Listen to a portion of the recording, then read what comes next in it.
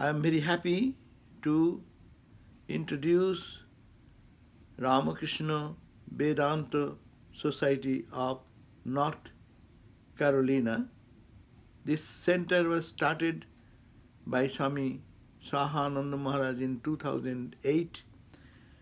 The inspiration which started in Dakshineshwar, the inspiration which started in Kashipur Garden House, and the inspiration which actually inspired Swami Vivekananda to preach the message of harmony and peace, and this joy to spread all over in the life of everyone.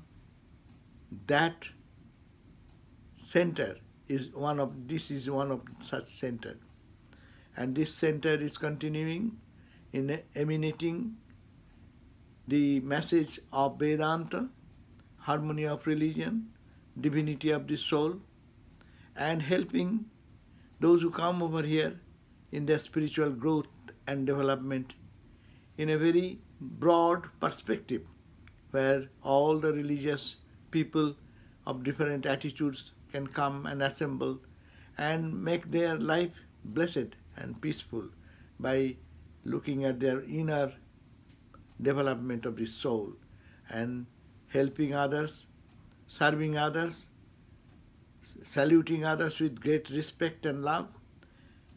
This center should create a new generation of young people who will be forwarding their ideology, carrying their ideology, and manifest that great principle of devotion and love for God and for humanity.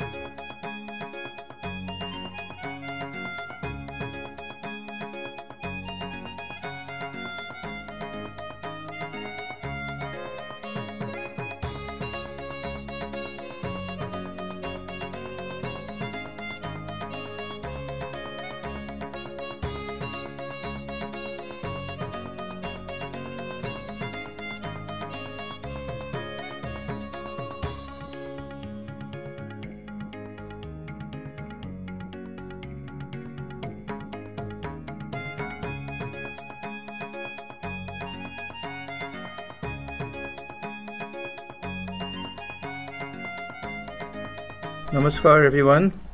You heard earlier from Swami Sarvadevanandaji a little bit about the beginning of the Vedanta Society of North Carolina, how we have a great debt of gratitude to Swami Swahanandaji. He had tremendous zeal to see the teachings of Vedanta and to see devotion for Sri Ramakrishna and Holy Mother and Swamiji spread throughout the country. And Swami Sarvadevanandaji has equal zeal, and he's also doing all of the same things that Swami Swananji did. So we're very grateful to him as well.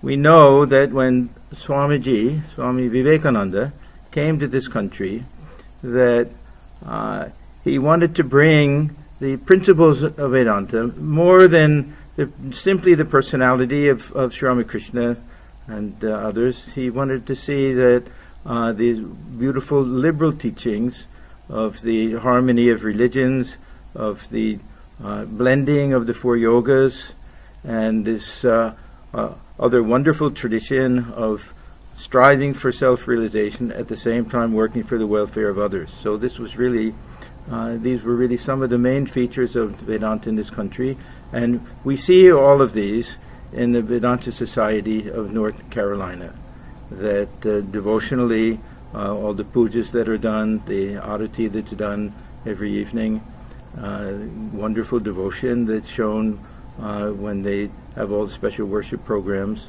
Karma Yoga, this center especially does a lot of work with local people, with the homeless and poor people, as well as raising funds for India. And for Raja Yoga is a wonderful place for meditation. And Jnana Yoga. Constantly we're getting lectures by the visiting swamis here. So a beautiful blend of the 4 yogas.